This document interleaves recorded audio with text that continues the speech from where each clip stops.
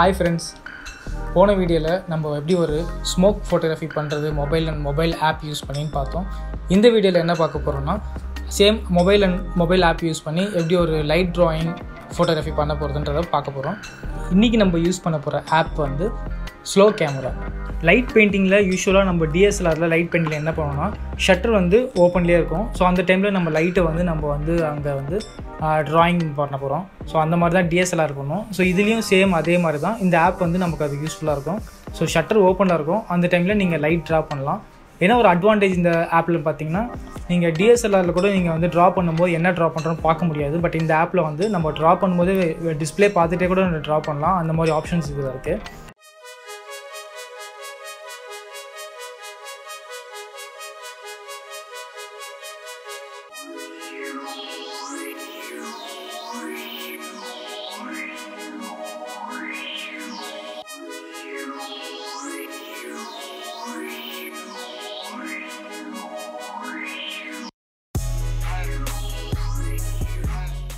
இந்த light image வந்து நான் ஒரு மொபைல் டிஸ்பிளேல தான் யூஸ் பண்ணியிருக்கேன்.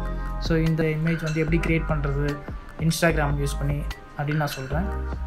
என்னோடய அக்கௌண்ட் நான் இன்ஸ்டாகிராமில் ஓப்பன் பண்ணிவிட்டு ஸ்டோரியில் போய்ட்டு நம்ம இமேஜ் கொடுக்குற ஆப்ஷன் தான், அதில் போய் ஏதாவது ஒரு இமேஜ் செலக்ட் பண்ணிக்கங்க.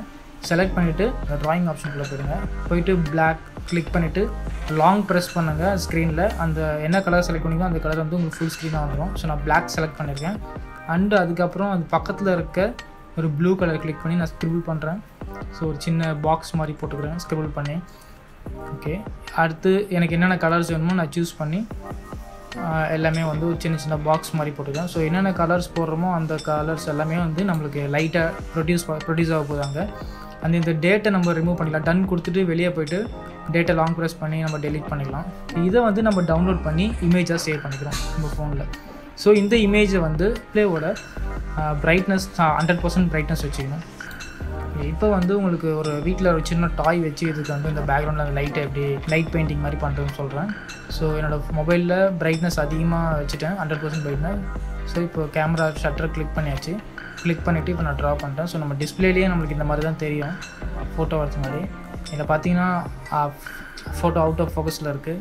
ஸோ நம்ம பிஃபோராக ஃபோக்கஸ் செட் பண்ணிடணும், இல்லைனா இது அவுட் ஆஃப் ஃபோக்கஸில் தான் வரும். ஃபோக்கஸ் கண்டிப்பாக பார்த்துங்க.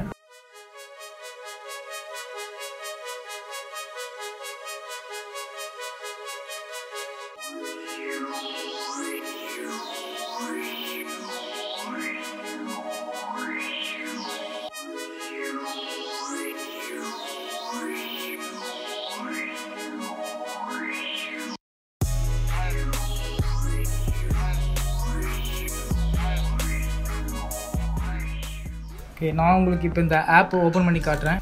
ஸோ ஃபஸ்ட்டு பார்த்தீங்கன்னா கேப்சர் மோடில் ஆட்டோமேட்டிக் மோட் இருக்குது, மேனுவல் மோட் இருக்குது, லைட் ட்ரையல் இருக்குது. நம்ம மேனுவல் மோடில் வைக்கலாம், இல்லைனா லைட் ட்ரையல் வைக்கலாம். லைட் ட்ரையல் அதில் பார்த்தீங்கன்னா ஷட்டர் ஸ்பீட்னு ஒரு ஆப்ஷன் இருக்குது. ஸோ இதில் பார்த்தீங்கன்னா 0.5, 1, 2, 4, 8, 15 பீட் இருக்குது. ஸோ இதெல்லாமே வந்து உங்கள் செகண்ட்ஸ் கவுண்ட்டு. 0.5னா ஒரு செகண்ட் பாதி, and 1 second, 2 second, 4 second, 8 second, 15 seconds. So next லாஸ்ட்டில் இருக்குது B. So B shutter click பண்ணிங்கன்னா ஷட்டர் ஓப்பனில் இருக்கும், அண்ட் அகைன் கிளிக் பண்ணிங்கன்னா ஷட்டர் க்ளோஸ் ஆகும். இதுதான் பி ஷட்டரோட ஒரு ஃபங்க்ஷனிங். அடுத்து ஜூம் இன் ஸ்பீட்னு ஒரு ஆப்ஷன் இருக்குது. ஜூம் இன் ஸ்பீடில் என்ன ஆகும்னா ஆட்டோமேட்டிக்காக உங்களுக்கு ஜூம் ஆகிட்டு உங்களுக்கு ஒரு எஃபெக்ட் வரும், நல்லாயிருக்கும். அதுவும் ட்ரை பண்ணி பாருங்கள். அண்டு ஃபோக்கஸ் டிஃபால்ட்டாக ஆட்டோவில் தான் இருக்குது. நம்ம வந்து சப்ஜெக்ட் லைட் பண்ணிவிட்டு அதை வந்து கரெக்டான ஃபோக்கஸில் நம்ம வச்சுக்கணும். அண்ட் சென்சிட்டிவிட்டி 1/2 இதிலே வச்சுங்க, கம்மி சென்சிட்டிவிட்டிலே. ஸோ அதிகமான சென்சிட்டிவ் வைக்க வேணாம். இது அவ்வளோதான். அதுக்கப்புறம் நீங்கள் ஷட்டர் கிளிக் பண்ணிவிட்டு சேவ் பண்ணிக்கோங்க.